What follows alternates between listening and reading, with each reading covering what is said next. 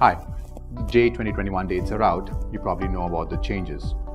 In this video, I'm going to tell you how you can use those changes to your advantage and do well in the JEE 2021.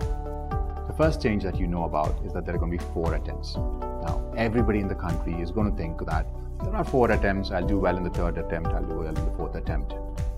But I'm here to tell you, take the opposite route and do well in the 1st attempt. Do you know why? Every last 2 years we had the JEE main and there were 2 attempts, and we've seen our students here come and do well in the 1st attempt and then still work hard on the 2nd attempt. They were still not able to improve their percentile significantly. Do you know why?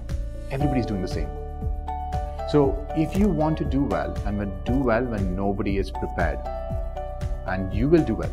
So example, if you score 220 marks in your JEE mains, you probably will be in the 99th percentile. That's in the 2nd attempt or the 3rd attempt. But students who probably even scored like 210 or 200 marks in the 1st attempt will be in the 99th percentile in the examination to come. So let your 1st attempt be your best attempt. If you're in the 99th percentile in your 1st attempt, then you can focus on your JEE Advanced, your NEET exams, or any other exam, BITS exam, and so on, and you're done. Second thing I'm here to tell you is that the second change is that you'll have 20 MCQs and then you'll have 5 numerical questions, or 5 numerical questions that you have to give out of the 10. Now these 20 MCQs are going to be based on your board. That's your CBSE board, state board, or any board. So they are NCERT questions. So doing NCERT well, you will score 20 marks, and that's great. Because if you score 20 marks in math, physics and chemistry, you scored 60 questions right, 16 to 4, you've got 240. You are in the 99th percentile just by studying NCERT.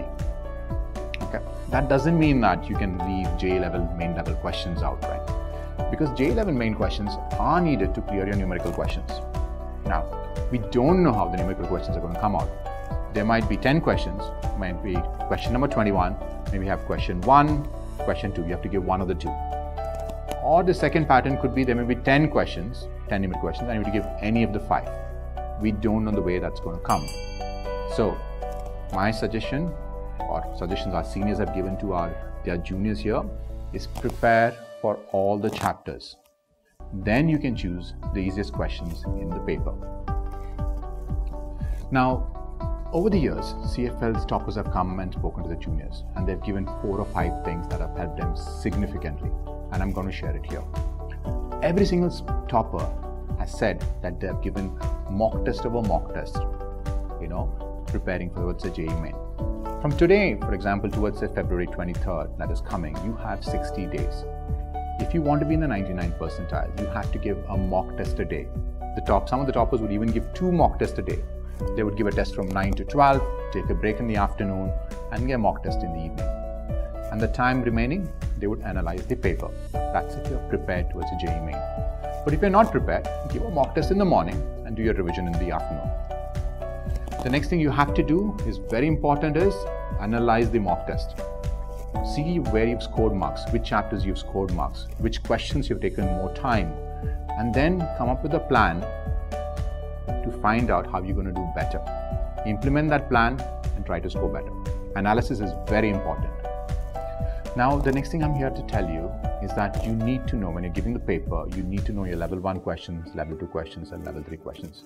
You have to give your strongest subject first. You have to give the easiest questions first.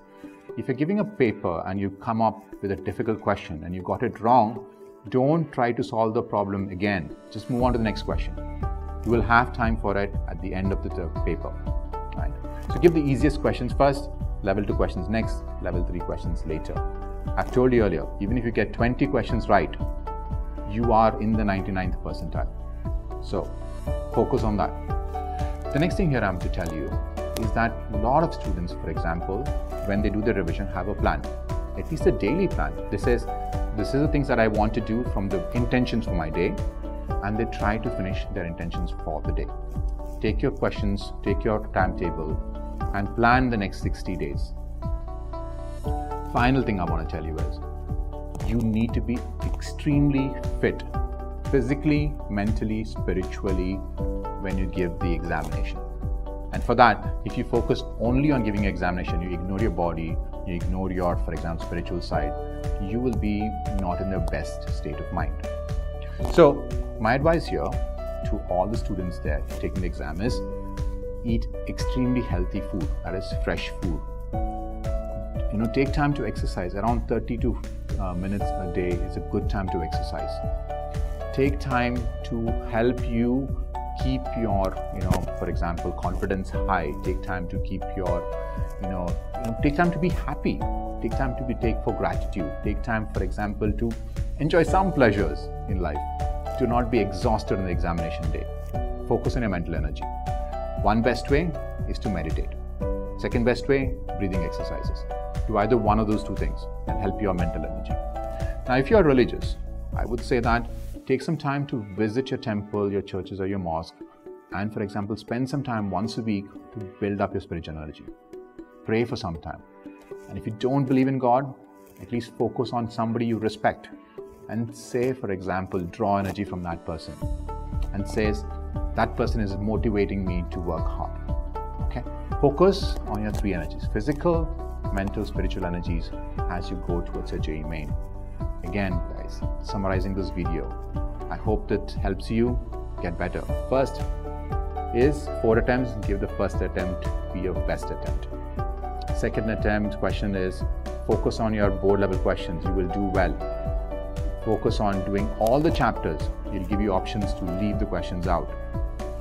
Next one, give mock tests. 60 mock tests from now to the examination day is the recommended number of mock tests. Revision timetable, revision schedule, intentions of the day. Finally, focus on your three energies: physical, spiritual, mental, and be fit and do well in a JEE 2021. I hope you all the best, and I hope all of you do well, and I hope this video has helped you. Thank you. So if you like this video, please subscribe to our channel and give us a thumbs up. Thank you.